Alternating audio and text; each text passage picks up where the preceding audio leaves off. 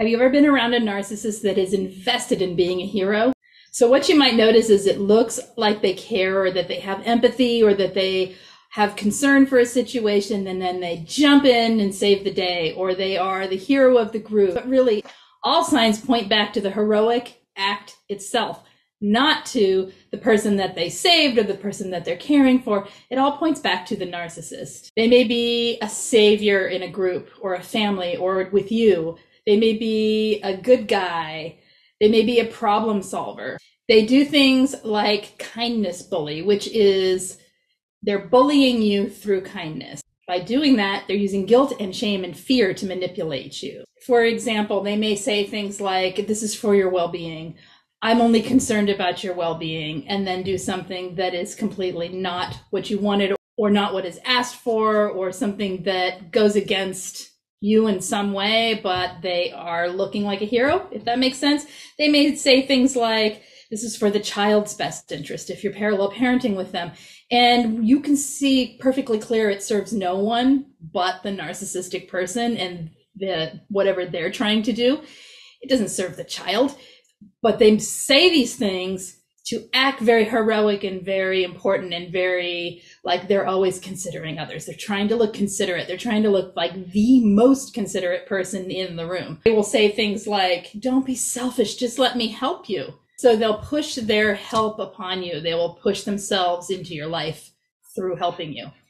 You might find these people in organizations, like charitable organizations, in churches, in cults even, in healthcare, in any position or any job or any social group that there is a need for help, a need for helping others.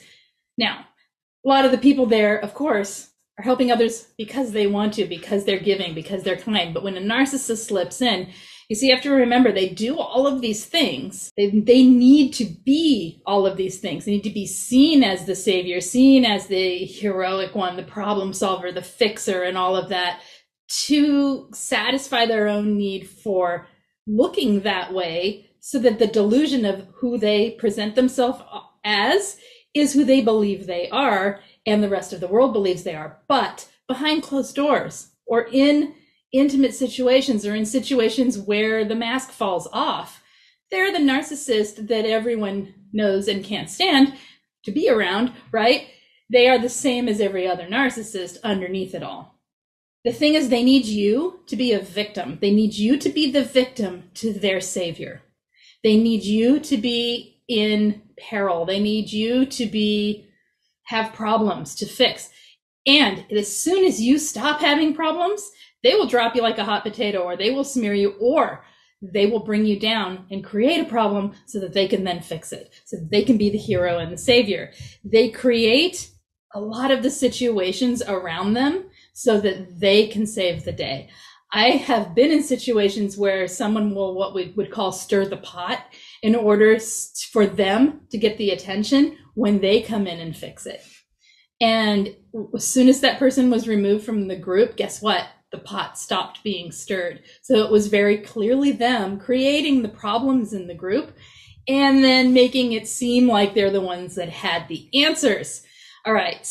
When they're doing this, when they are the hero so much of their life, and when they are to everyone around them, Mr. or Miss Nice Person, right? Then when they do something, projecting, gaslighting, whatever it is they're doing to be manipulative and to hurt others, it's justified in their minds or the words they use to speak back and gaslight you with. They can justify it because you see, I've always been there for you. When have I ever done anything to hurt anyone? Look at what a good person I am. So I must have had a very good reason for what I did. They can justify it. A hero narcissist will act like they know what's best for others, meaning what gives the best supply back to them when others do it, right? They will persuade people to believe that they need fixing. The thing is that they're layering the truth with distortions and then projecting. They're layering the truth of what happened in a situation with distortions that make it look like they're the one that is the reason all the great things happen. They set the narrative in any situation so that you believe what will follow is what the narrative says. And then what happens when this hero, altruistic narcissist gets caught, when their mask slips, when you see the truth of who they are, and then what really happens when you try to leave them. So what happens is they play the victim. They play the victim, and they will smear you faster than any other narcissist preemptively to make sure that their standing of being this hero stays in place with everyone else. They tend to collect people around them that supports their belief that they are this hero, this belief they have, this delusion of themselves as the hero. They tend to collect people around them. And so what they do is they go out and they smear you to all those people before you even have a chance to know if you're trying to fix things, going to leave, whatever it is. As soon as they get a whiff of it, they're out there smearing you. In fact, they probably already smeared you before just to kind of set the narrative that you might not be stable, just in case something happens, should you ever open your mouth and say they're not who they claim to be. One more type of hero narcissist that I want to mention, and that is the one that steals valor. They steal other people's heroic acts or heroic positions or positions of power or positions of, like, for instance, they may claim to be an elite police officer or in an elite part of the military or something like that, where they had a very specific, very heroic type of job or a job that was very important or took a lot to get there. And they may talk about all the lives they've saved, and they may talk about, and it's all made up. They're stealing it from other people's stories, something they saw on television, whatever it is, they're stealing it, pretending it's them, and they literally live a life of lies. I have heard about this more times than I can tell you, where a narcissist with a hero complex and the desire to maintain the mask of the hero will literally have a fake life. Their entire story is bogus, okay? So here's the thing. You combine all of this with your typical and what we understand about narcissism and about how narcissists manipulate. And what you have is a very confusing situation. You have mostly covert, but it doesn't have to be a covert narcissist, hiding behind this mask of what you would want in this world, right? Somebody that's out there helping people. And in fact, they may even be helping people. They may have jobs, or they may be the type that stops and helps someone who's in danger or who's in trouble. They may actually do the things. So they may actually, you may witness them doing the things, okay? But underneath it, they're not doing it for the other person that they're trying to help. They're doing it to satisfy their own ego, to give them self-supply from the world around them. And you think, okay, so what? So what? So at least they're helping people, right? Yes, that's partly true. And also, if you try to live with them, you know the truth. You know that they gaslight you, they hurt you, they manipulate you, they lie to you, they often cheat on you.